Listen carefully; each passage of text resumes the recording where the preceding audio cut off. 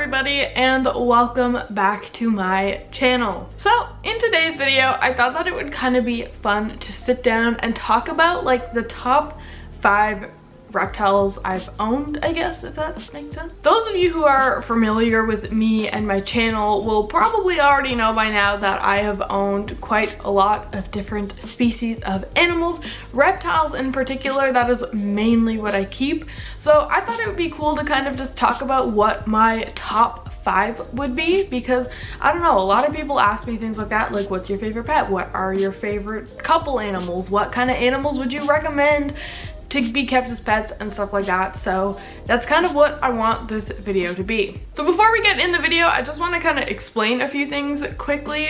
So these are the top 5 reptiles I've owned, just based off like literally just completely my personal preference. This isn't like a top 5 beginners animal video or anything like that, or like top 5 pets I'd recommend. These are just like, out of every animal I've owned, these are the 5 that I think I enjoy the most.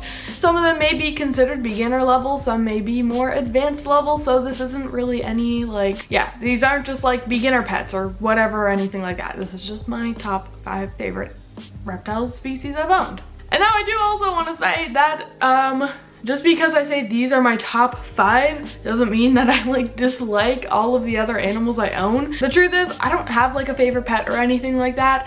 I like a lot of the animals that I have for entirely different reasons. Like for example, I like my cat for different reasons than I like a leopard gecko, you know? So like they can't really be compared because they're just so different. But with that being said, let's go ahead and talk about the top 5 reptiles that I've owned. I also do want to say this is in no particular order. That's my cat. Hey. Anyways, as I was saying, these are in no particular order, but let's just go ahead and get started. So the first animal that I want to talk about are Bradypodian thamnobates. Now this is a type of chameleon. The common name is the Natal Midlands dwarf chameleon, I'm pretty sure. So this is a species of chameleon that I have owned since October of 2019. So it's been about 5 or 6 months at this point that I've been owning them. And in that time of owning them, they have definitely become one of my favorite species to care for. I think that they're incredibly interesting. I think they're super fascinating, and I just really love having these guys. Something I really like about these chameleons is just their size. So these are a really small species of chameleon. You guys can see just how small they are. So compare those to the common species that we often keep, like veileds and panthers and jacksons. They're a lot tinier, and because of that, their care in a way is almost more manageable. I don't want to say it's easier or anything like that, but for example, enclosures. It's way easier to find a store-bought enclosure that will suit these guys than it is for a larger species of chameleon, like Parsons chameleons, which are going to basically need to like special build a cage. Whereas these guys can easily be housed in a variety of different store-bought cages, which is a big perk to me. Most of my larger chameleons are kept in screen enclosures. These guys, I actually keep them in a glass exoterra. Now glass cages for chameleons can be a little bit controversial, but in my opinion, I think that they can work just fine as long as you know how to do it properly. And I personally really like having these guys in a bioactive setup. I like my Bradypodian cages so much better than I like any of my other chameleon enclosures. So that is a big perk to me. This kind of also applies to all chameleons, but I think that they're incredibly fun to feed. These guys often eat things like fruit flies or small crickets, because like I said, these guys are pretty tiny, so I'm not feeding them very large prey items, but things like small black soldier fly larvae, small crickets, fruit flies, whatever, are all great options for them. But just watching them hunt is super fun. Like I said with any chameleon, I think it's really fun watching them hunt, just like their little tongues and stuff. I think it's awesome. That is definitely something I really, really like about these guys. Chameleons in general are enjoyable because they are diurnal, whereas a lot of reptiles are nocturnal, so they're most active at nighttime when most people would be sleeping, whereas chameleons, they are diurnal, so they are mostly active in the day. So if you're someone who's normally awake during the day, your chameleon will be awake at the same time as you, which I really like. It's nice to be able to go down in my reptile room during the daytime and see my chameleons out and about and just doing whatever they want to be doing. That is always a big plus to me personally. Going back to their size, I think that their size really helps too with how you can set up their enclosures. For example, since they're so tiny and light, really thin branches and plants can support their weight really easily, whereas with my larger chameleons, I need a lot larger, thicker branches in order to support their weight, so it's harder to create like a really nice live planted chameleon cage that looks naturalistic, in my opinion. Like, you can create one that works great for the chameleon and everything, but it's not always the most naturalistic in appearance because it's usually like branches zip tied to the screens and stuff, which, you know, doesn't really look super natural. It works for the chameleon, it's great. However, doesn't always look the most aesthetically pleasing. Whereas with these guys, since they're so tiny little plants and branches support their weight no problem. So like, I don't know, I find it's just so much easier to give them a nicer, naturalistic looking enclosure than it is with some bigger chameleons. And now it's not me saying it's impossible to do that for bigger chameleons. I think it's just a little bit more challenging, if that makes sense. So overall, those guys are super fun to own. I really enjoy owning them and being able to have bioactive setups for them. I think that they're great. So those are definitely one of my favorite species of chameleons and just reptiles in general that I own. So the next animal I want to talk about are African fat-tailed geckos. African fat-tailed geckos have been one of my favorite species of geckos basically for a really long time now. When I was a little kid, I owned an African fat-tailed gecko. She unfortunately didn't live too long due to health complications she had. I was like 7 at the time, so like my parents were her main caretaker and they took her to the vet and everything, but like, yeah. When I was 17 or 18, I think I was 18, I got my African fat-tailed gecko, who you guys would know as Daisy. So I've had her for a couple years now. And then just recently, back in October of this year, I got a second African fat-tailed gecko, who I don't think you guys have really met on this channel yet. He was featured in my last video, but I haven't done a formal introduction to him yet, so I'll hold that off for now. But so I do have 2 African fat-tailed geckos right now, and they have just always been one of my favorite species of gecko to own. I love them so much. Basically, I just think that they are absolutely adorable. African fat-tailed geckos are fairly similar in appearance to leopard geckos, which are much more common in the pet trade than African fat-tailed geckos are. They are related, but they're like not the same or anything. But they do look fairly similar in appearance. Usually the colors and stuff are different, but shape and size-wise, pretty similar to a leopard gecko.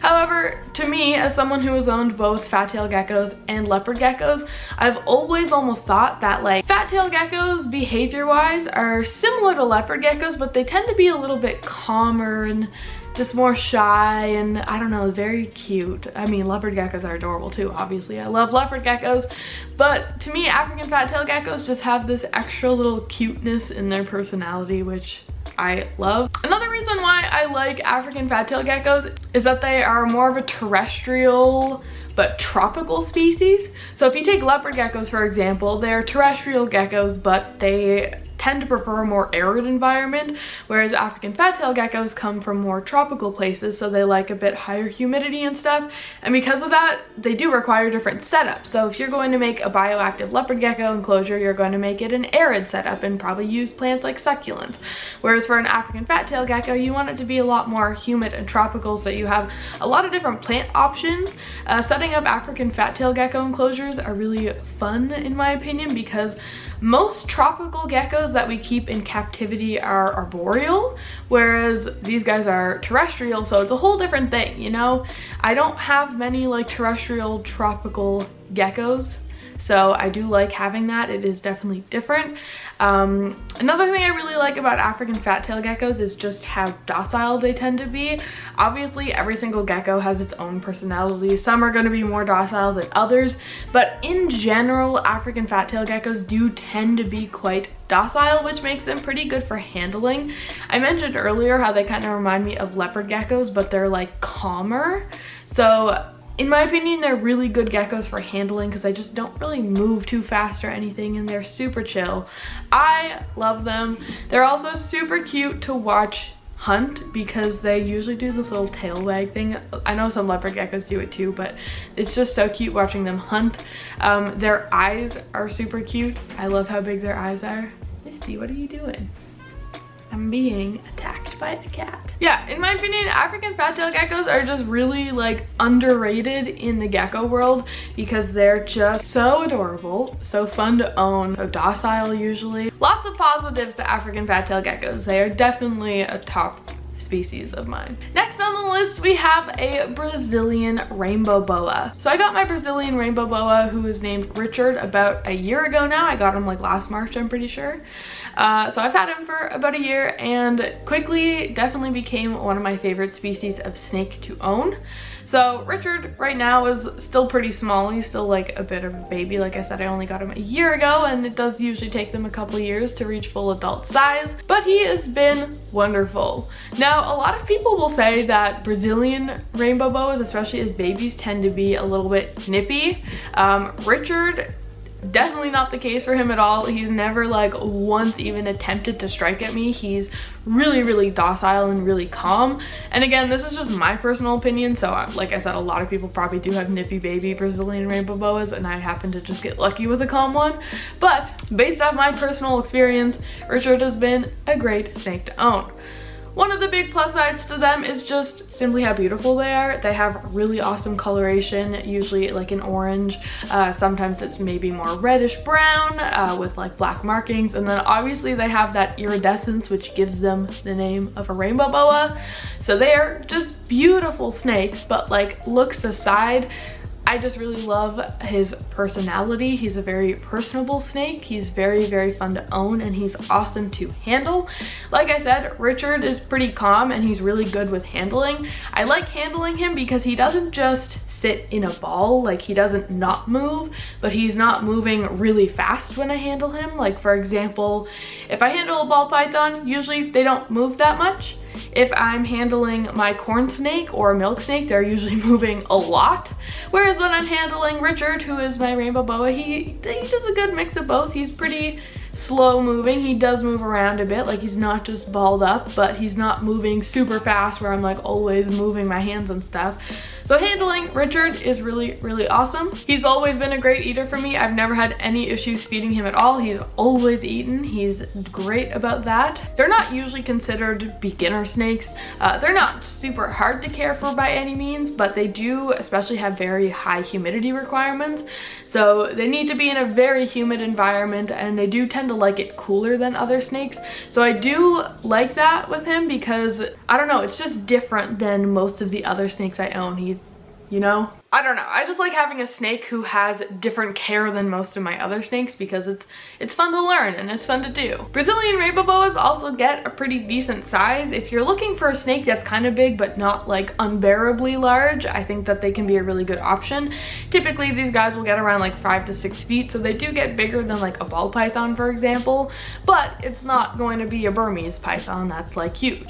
Definitely manageable for one person to handle, no problem, but it's still a pretty decent sized snake, so their size could definitely be a big plus if you're looking for something like that. Overall, I really enjoy owning my Brazilian rainbow boa. They're definitely an awesome species of snake, and I think that they're just very fun. The next animal that I want to talk about is the Leachianus gecko. So as I'm sure a lot of you guys know, the Leachianus gecko is the largest species of gecko in the world, and they are becoming quite popular in the pet trade. Now these guys tend to be fairly expensive, but in my opinion, they're definitely well worth it if you're able to spend that kind of money on an animal. I've had my Leachianus gecko for over a year now, and I'm so glad that I decided to get her because she has been absolutely wonderful and I've had a really good time owning her. I got her when she was a tiny baby. She was around 8 grams when I got her. She's much bigger now, but she's definitely still not full grown. But being able to raise her up from a small baby has been a great experience. One of the things I really like about Leachianus geckos is, I don't know, they just seem a lot different than a lot of the other New Caledonian geckos to me, like personality wise. They're very vocal geckos, so you will often hear them making noises and stuff, which is really cool. And I find handling a Leachianus gecko is way different than handling like a crested gecko or a gargoyle gecko, for example. I don't really know how to describe how it's different, but it definitely just does feel different. The way that they kind of interact with you is just very different from other geckos I've handled. Again, I don't really know how to describe this other than literally just different. I guess in a way, she seems almost like more intelligent and aware of her surroundings than some of the other geckos I've handled. She just seems more observant and, you know, taking in what's going on and stuff. Really awesome. Their size, like I said too, is really cool. They are the largest species of gecko, so they can get quite big, which personally I like. Most of my geckos I have are pretty small. It'll be cool to have a larger gecko. Again, she's not that big right now, but as she gets bigger, it'll be really cool to continue owning her. I'm currently in the process of making her a whole new enclosure for her adult size, because right now she's still in like a smaller enclosure, so she's going to be upgraded soon. But I've had a lot of fun making that. The way that Leachianus geckos look too is really cool to me. I find that they look a lot different than most other geckos. They're very unique looking, which I really enjoy. Overall, Leachianus geckos, pretty cool. I would definitely recommend them if you're interested in them or anything like that. I think that they're an awesome species of animal to have. The last animal I want to talk about is the Chihuahua gecko. In my opinion, Chihuahua geckos are really underrated New Caledonian geckos. When we think of New Caledonian geckos as pets, we normally think of like cresties and gargoyle geckos, and while those are awesome animals too, I think that Chihuahuas are very overlooked. In my time owning a Chihuahua, they quickly became one of my favorite New Caledonian geckos to care for. Their personality tends to just be very spunky and fun. I love the way they look. Their colors and patterns are really cool. Fun personality, fun to care for. I also really like seeing how my Chihuahua interacts with his enclosure and environment, because the way that they interact with their environment just seems so different than the way that like a Crestie interacts with their environment. I don't know why they just seem so different, but I don't know. I really like seeing my Chihuahua interacting in his enclosure. It's always really fun to see. Also, he is so fun to feed. My Chihuahua has a very high feeding response, especially when it comes to insects. So feeding him is always super fun because, well, he does eat like Pangea mix and stuff like that. Like I said, he has a really good feeding response when it comes to insects, so it's really fun to like tongue feed or hand feed and things like that. You know, I don't know, it's like rewarding seeing them interact with you in that sort of way when you're feeding them and stuff. I really do enjoy it. Anyways, my battery is about to die, so I'm gonna go ahead and end the video here. I hope that you guys enjoyed learning a little bit about some of the animals that I enjoy keeping as pets. I think that these are awesome animals in my opinion. I love them and I'm so glad that I get to own them. So yeah, here's my video talking about them. All of that said, thank you guys so much for watching. I hope that you enjoyed the video. If you do, be sure to like and subscribe, and don't forget to check out all of my social media. It will be in the description down below.